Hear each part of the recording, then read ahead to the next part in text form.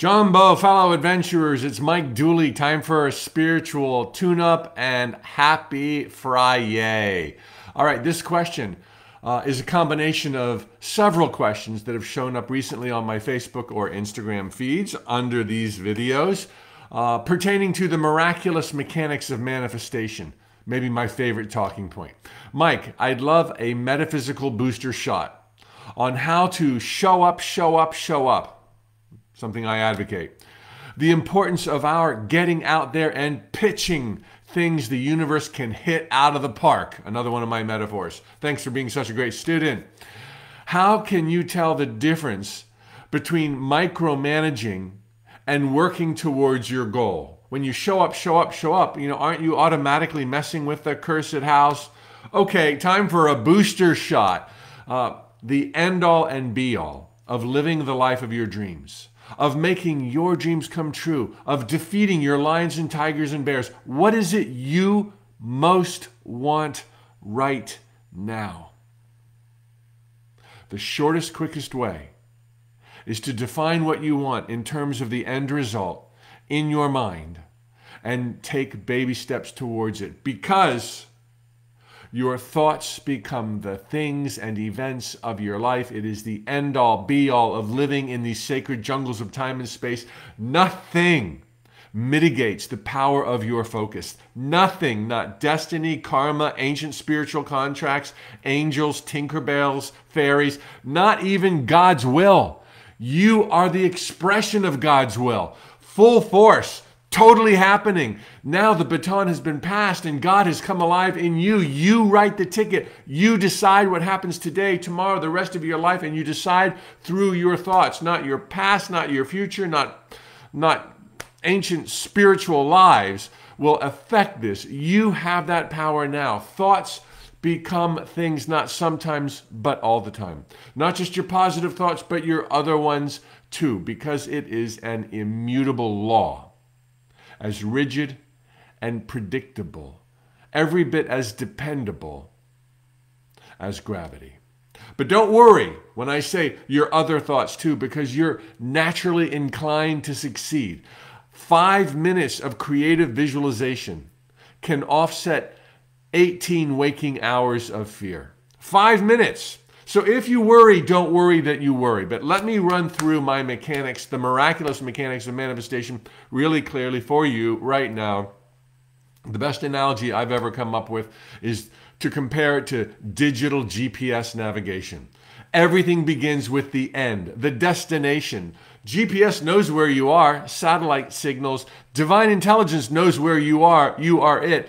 You simply decide where you want to go. In terms of the destination, do not worry about how you're going to get there. You put the end result in your GPS-guided car and every possible way you could get there. Every speed limit, every merge, traffic construction, traffic delays, detours, congestion, all is factored in. And in the same instant you tell the system your desired end result, it knows the shortest, quickest, happiest way for you to get there with all else that you have in mind. This is the universe. You say, I want wealth and abundance.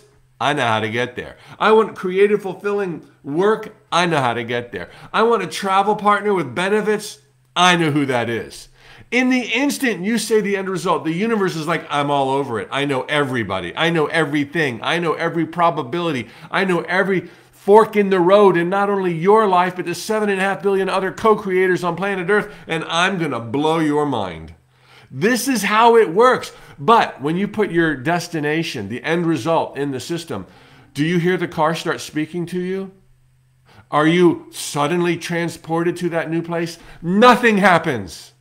Nothing happens. You're never going to get to that place unless you do step 2. Put your car in gear.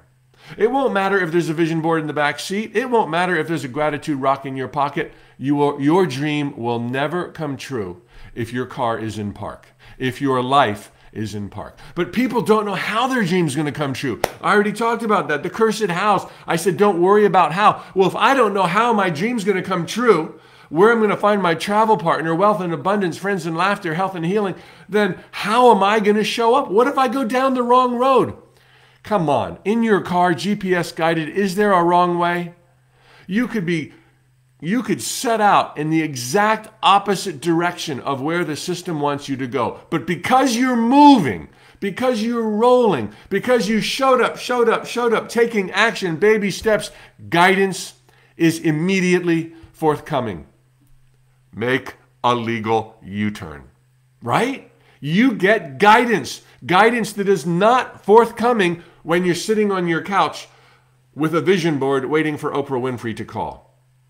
She's not calling. She will never, ever call until you go out there and give her something to call about, which means you have to take action on your dream even when, and this is always true, even when you don't know how your dream's going to come true. Do anything. Show up. Do what mortals do who don't know about the woo-woo. Okay? Cold call, continuing education, print business cards. Do the baby steps. Do it even though you don't know how the dots will be connected. Show up, and then you give divine intelligence the ability to reach you through guidance, through intuition, through putting a new best friend on your path, a best friend that cannot find you if you're at home waiting for inspiration. Even without inspiration, go do something. Physically take action, and think not that you have to hit the home run. That's too much pressure. You don't even know how your dream's going to come true. Just go out there with a glad heart and do your best consistently every day. The universe hits the home run if you keep pitching. You pitch.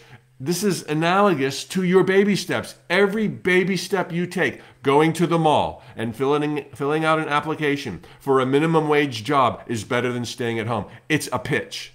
And the universe can be like, now you're reachable. You have pitched the ball to me on your way to the mall in the bus. I'm going to sit you next to somebody who's going to so annoy you. You're going to look out the window and see the billboard about the upcoming Entrepreneurs Trade Show, trade event. And suddenly you're at a place, rubbing shoulders with new people, getting new ideas. Your life is transformed because of that ding-dong on the bus who annoyed you, which was actually an angel designed to get you to look out the window because you took action on a dream, even though it was going to apply for a job that you didn't really care about. And that's better than staying at home and doing nothing.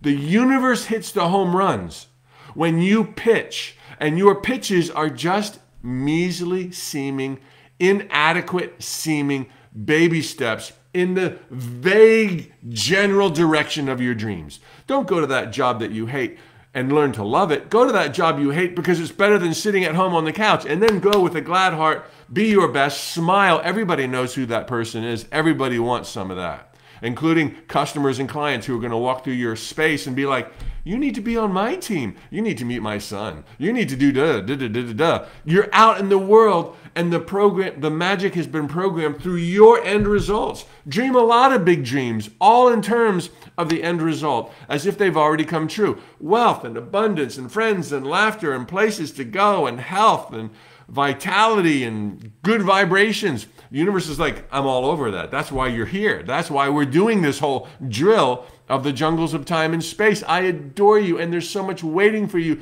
Just dream and show up. Just dream and get out.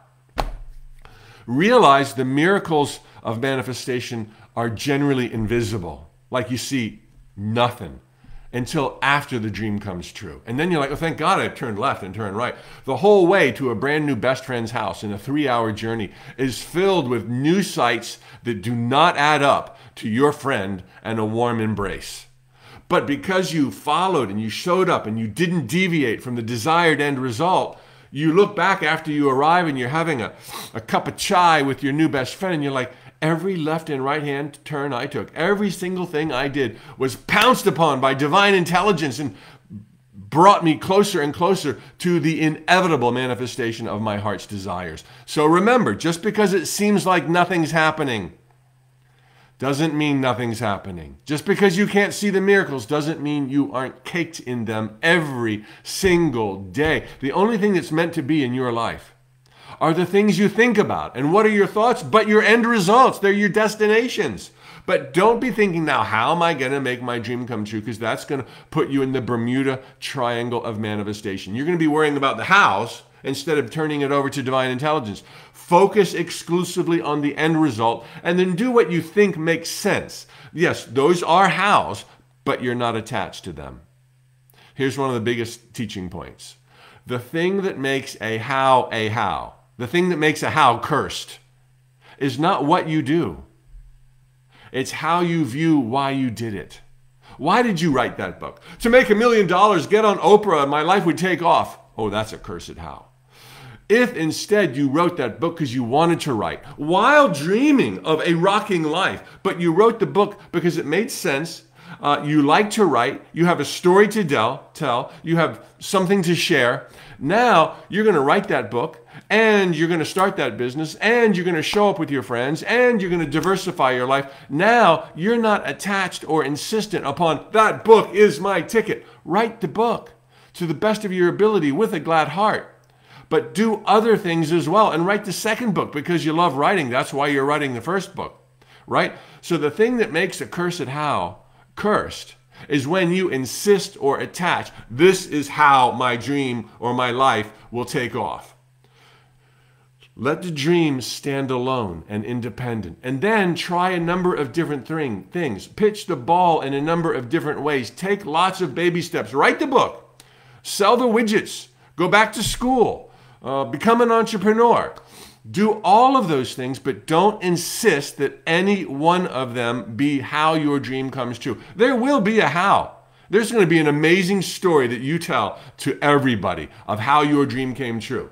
But don't tell that story at the beginning of the journey. Tell it afterwards. Let the universe surprise you. Leave infinite possibilities on deck for the universe to connect the dots. And you create the dots, giving the universe more chances to reach you by doing different things. You don't have to do too many different things. Don't spread yourself too thin, but go in the direction of your passions.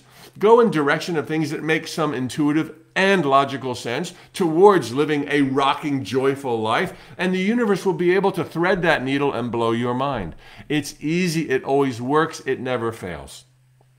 Fellow adventurers, thanks for this opportunity. I hope that booster shot will hold you over for the weekend. If you want more, a lot more, a lot more, I have a podcast. It is 5-star rated on Apple. It is 5-star rated on Google. It's on other main podcast platforms. So check out the link below on this Facebook broadcast. Swipe up in my bio on Instagram, and you'll be able to find the platform that suits you. Every week, two brand new podcasts are dropped, which are a collection of all prior 300 spiritual tune-ups that I've done. Tally-ho, amigos. Happy Friday. Have the best weekend of your life so far. And thank you for being with me today, Tonya and Suzanne and Jean and David, and on Instagram, Love Stress 314. All right, Action Fire, the new Lacey's back. Thank you. Check out the link below, New Lacey, or swipe up on Instagram. Have a great one. We'll see you on Monday. Hasta pronto.